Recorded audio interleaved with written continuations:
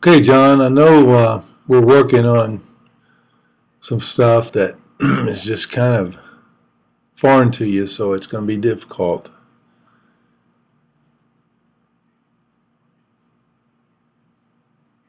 I've shown you clips on the other uh, video of what I want the back foot doing. So your left foot, is what you'll notice, but the action is not done with the foot; it's done with the knee. So and I'm not saying you have to drive the knee, your right knee towards the pitcher 7 or 8 inches. We're just talking a few inches just to get your momentum of your right hip, more towards the pitcher. So your right hip needs to come around a little more, okay? And there's several swings, the same swing, but there's really only one swing in the whole grouping that I've got here where I think you're going to be happy with your swing. Those first few are very similar, and then you start getting into it just a little bit more with your hips. And notice too that sometimes you'll hang on to the bat, sometimes you'll let it go. And I really think that you're more consistent when you go ahead and hang on to the bat with both hands.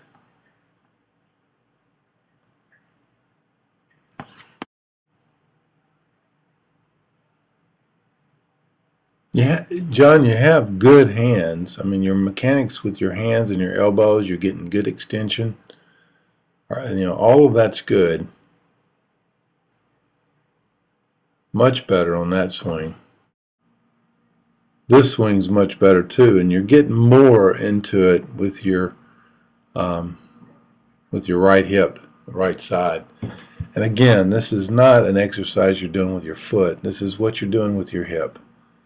If you drive that right hip towards the pitcher more, your back foot's going to come up a little more, like we've been talking. You'll be up on your toe, like right in here, your right knee. This is the swing, really. It is closest to what I'm after. It's not perfect. Your foot goes up in the air too much, but it's close. If you go back, right there's that's more like it right there. And that's a very good effort right there, and I'm glad you'll be able to see that. I mean, because it's very noticeable. But then again, we go right back to the same. I mean, this is right after that. Then we looked at the video again. We looked at these shots, and then we went back,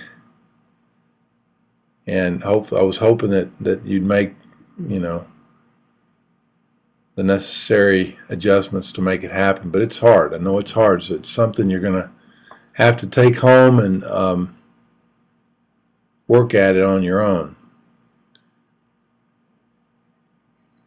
I don't want you to start straightening up with your swing, with your legs.